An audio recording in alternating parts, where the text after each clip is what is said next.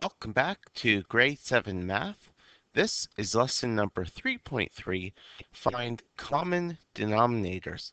And this may come across as a very simple lesson, and you may be saying, why are we going over this? We've talked about this in previous years, but every year in Grade 7, I see at least a couple of students run into some honest difficulty adding and subtracting fractions that have different denominators. So it's a good idea for us to backtrack and remind ourselves that when we're adding and subtracting fractions, the denominators need to be the same. And so this video is just going to recap how to find a common denominator when you've got two fractions with completely different denominators. So far, we have been using diagrams to add and subtract fractions. However, we also need to be able to add and subtract fractions without using diagrams. Certainly, by the time you get to high school, you're going to be expected to know how to add and subtract fractions without using pattern blocks or other shapes. You probably already know this, but in order to add and subtract fractions that have different denominators, we first need to find I know you're saying, well, duh, the lowest common denominator. Finding the lowest common denominator, or LCD, is an essential skill that we will need for our next two lessons. Finding the LCD is just like finding the lowest common multiple for two numbers.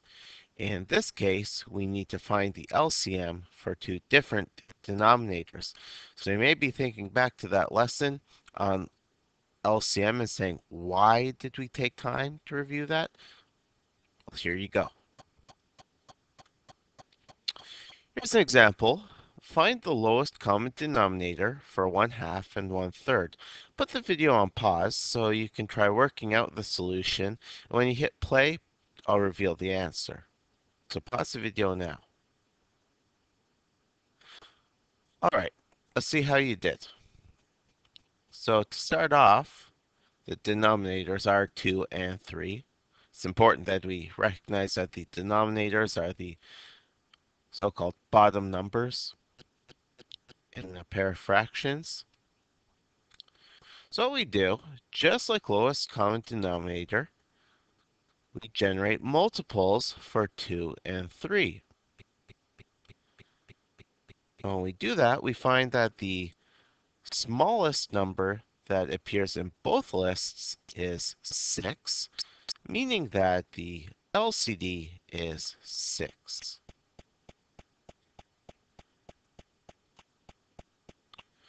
Okay, we're going to try this one out in tomorrow's class. So after I finish speaking, you're going to put the video on pause to find the LCD for 3/4 and 2/3. Put the video on pause now.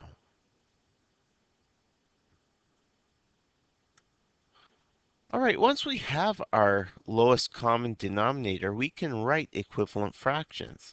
So for example, let's write equivalent fractions with the same denominator for 3/5 and 1/2. Put the video on pause. When you hit play, I'll reveal the answer, but try this out at home first. Put the video on pause now. All right, let's see how you did.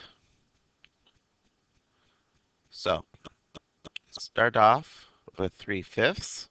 The denominator is 5, so I'm going to count multiples of 5. In my second fraction, the denominator is 2, so I generate a list of multiples for 2. Okay, I find that the LCD is 10, so that means that 3/5 equals 6/10. Whoops.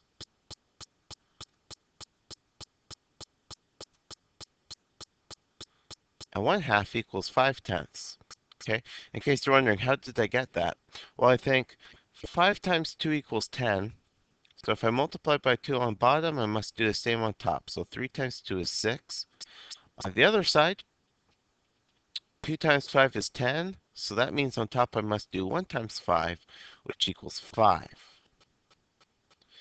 If you want, you can put the video on rewind, go back and review the solution. Otherwise, let's move on. Okay, so you're going to try out this problem at home. You're going to write equivalent fractions with the same denominator for 5/8 and 1/4. And then we'll take this up in tomorrow's class. So please put the video on pause.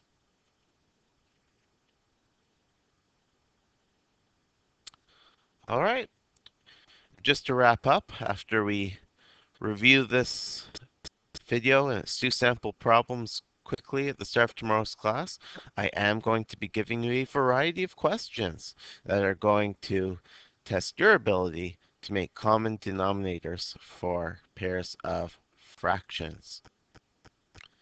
But until tomorrow's class, this concludes today's video.